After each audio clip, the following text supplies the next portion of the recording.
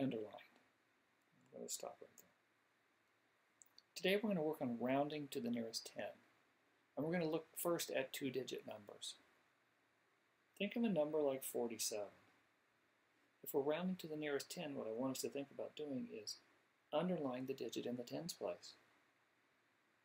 That's going to be our first step. And then let's think about what our answer choices could be. If we're going to round up, this 4 could become a 5. If we're going to round down, then it's just going to stay 4. And then everything ends in a 0 when we round. Every digit that is to the right of that underlined digit is going to be changed to a 0 because we're rounding. So all of our answers when we round are going to end in 0. So our only choices are 50 or 40.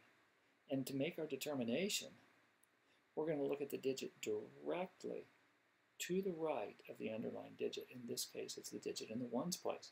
And we're going to ask ourselves a very simple question. Is that digit a 5, a 6, a 7, an 8, or a 9? If it is a 5, 6, 7, 8, or 9, we will round up. And we would select 50 as our answer. Think of a number line. It's another way of thinking of it. You don't need to draw a number line each time, but think of a number line where your two answer choices are plotted on the number line so that you have a 40 and then you also have a 50. And right in the middle you'd have a 45. 47 would be about right there, and it is closer to 50. So your answer would be 50. It would round to 50. Let's look at another one really quickly. Take the number 83, and let's go through the steps. Let's underline the digit in the tens place because we're rounding to the nearest 10.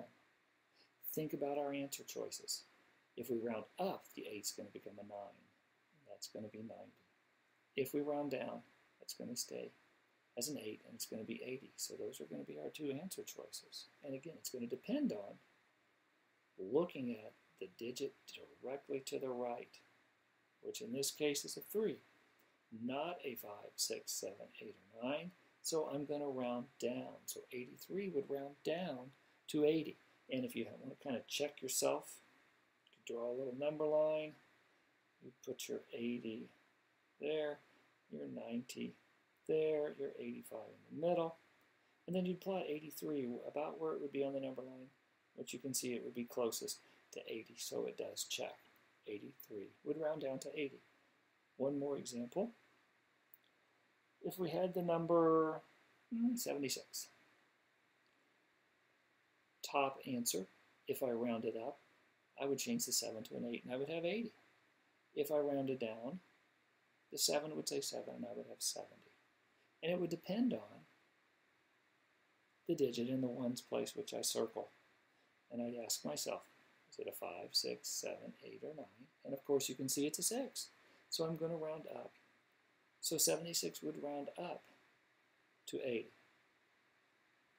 And those are all the steps we take to rounding. Very important that we think of place value.